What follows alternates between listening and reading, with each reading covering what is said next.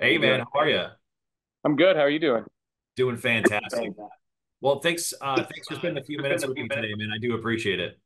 Yeah, no problem at all. I just got a little clunky with the phone updated, so it was asking me more questions than I wanted to.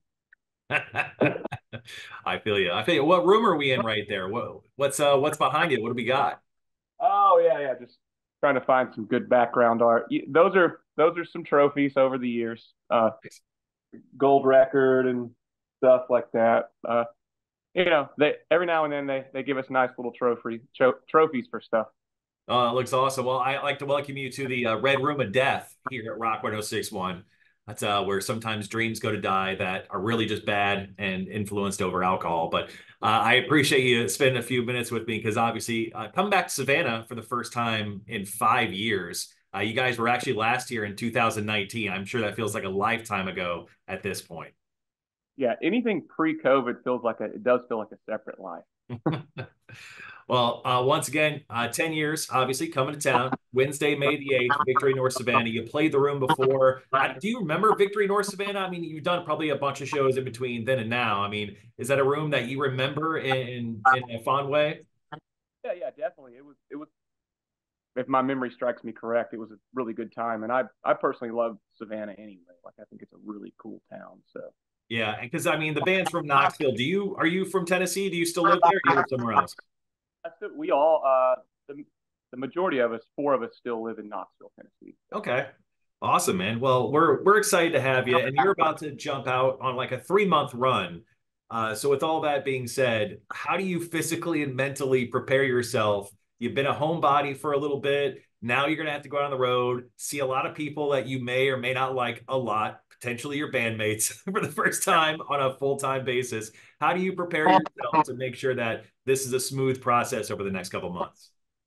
Well, fortunately, over the years, we've kind of built a group a touring group that we all get along with. I mean, everybody's supposed to be able to do their job well, but it's just as important to be a tolerable roommate. So yeah, we all get along, so that helps with touring and traveling and stuff. But to prep for me, it's just a lot of just vocal exercises and stuff. Because over the years, when I was younger, you could just get out there and do acrobatic crap all the time and it wouldn't affect. Now it's like I've got to stay in condition and stuff Do, like do you feel like the rest of your body responds to your voice? Like, is it better if you like do 10 push-ups before you try to like sing a song from your stomach, or is it just like that. it's all really right here in the throat?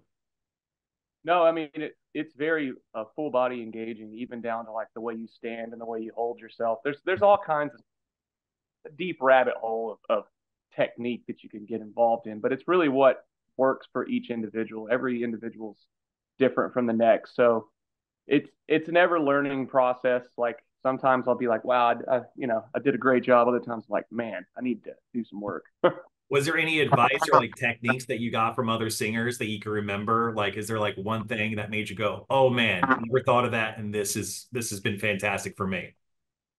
One of the key things that I always try to stick to is sort of like a visual when it comes to like if you're trying to sing high instead of reaching for it, almost like you're standing on top of it looking down. And it just, for whatever reason, it just creates you're on top of it versus grasping for it. And then the more physical or the more I kind of get my blood going and moving and stuff, it opens everything up. Like I'm not the type of guy that. So would you say you're more of a guy that like runs back and forth on the stage like a Axl Rose, or are you more of a stand right there in the center like a Scott Weiland would? I would say a mix because the acrobatics of just running like Bruce Dickinson, man, some of these guys are insane where they must be singing on a treadmill or something because I don't know how you. Yeah, it's pretty crazy. Well, in preparation of my interview with you today, I wanted to search the internet high and short there in regards to stuff, and I found that 10 years actually has a coffee called Rise, 100% Peruvian. One, are you a coffee guy, and have you ever tasted your own coffee? Yes and yes. So the reason we even ended up doing this coffee thing was because we're always trying to think of different things to do and coffee and like local beer from town to town. That's the things we like. And many years ago, we thought, it might be cool to do coffee, have no clue how to get into it. And then our bass player just raises his hand. He goes, "You guys know I have like a coffee shop, right?" We're like, So cut to now with the name Rise Guitar. That idea, the coffee that we wanted to do, I think that's a perfect opportunity to do it. So we got with our bass player and went down, had his connections down at like a this roaster where you can pick all these different things. And it was pretty wild to go down there and sit like you're sipping on bourbons or tasting different bourbons. We're sitting there tasting different coffees to pick out what we like. And Yeah. with what we got, it wasn't just like, point at the wall and slap a sticker on it. We actually had gone down there and picked it out. That's awesome. And it's sold out right now. Will there ever be more coffee in the future? I'm sure a lot of people are wondering. Funny because we really didn't know what to expect because it's kind of a shtick or whatever. It could be Yeah. kind of good, but it being really good coffee, all the people that got it like ordered more. So we're like, well, maybe this is something we can just keep around. I've already been through a couple of bags myself, so That's awesome. Well, I know your birthday's coming up soon. At least that's what the internet tells me. And I went to famousbirthdays.com. And according to them, not me, I did not say this. According to famousbirthdays.com, you are the 34th most popular singer that has a birthday on April the 27th. One, how does that make you feel? Because I'm angry for you. And also, number one on that list was Patrick Stump of Fall Out Boy. So do you want to go kick his ass? no, I'm fine with that. Okay with and what people's ideas of fame is. I'm glad to be a vocalist and just be a music fame because the face of fame, I don't want that. I don't want the lack of privacy on all that. So the more famous you become, I think the more trappings come with it. Well, I'm fine.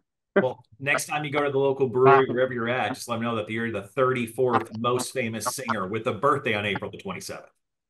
World. In the world. I love that. Well, earlier this year, you put out Rise. We talked about the coffee, obviously called Rise. You all actually put out a song called that as well. That came out in late January. And you actually haven't put out a full album since 2022. So it seems like 10 years is kind of joining the more popular way of releasing music nowadays because you guys have released a couple songs over the last couple of years and you really haven't put out a full-fledged album. Is that kind of the thought process going forward for the band, or is that just kind of how you're working it right now? Um, yeah, honestly, I mean, we've been doing this for almost 20 years from the start of when we this whole thing started. But like the climate has changed drastically, and just from what we've witnessed from other bands and just talking and kind of paying attention to the industry, our we have a attention deficit pretty bad as a society now. So if you give, we could spend 2 years writing our masterpiece, give it all, feel like this within 1 month. So, well, when are we going to hear more music? So it's almost like you have to create long, kind of dangle the carrot or drag it out a little bit. And then also the other reason why it's done this way, we've really been trying to go kind of trim the fat, pick out the line. So for the first time ever, I think our game plan right now is have an EP and another EP. And it'll all be going as an album. So it is very much more a long form process, which also comes down to like how do you keep the cohesiveness, how art direction. So it's almost like a series versus a movie. It's a different process.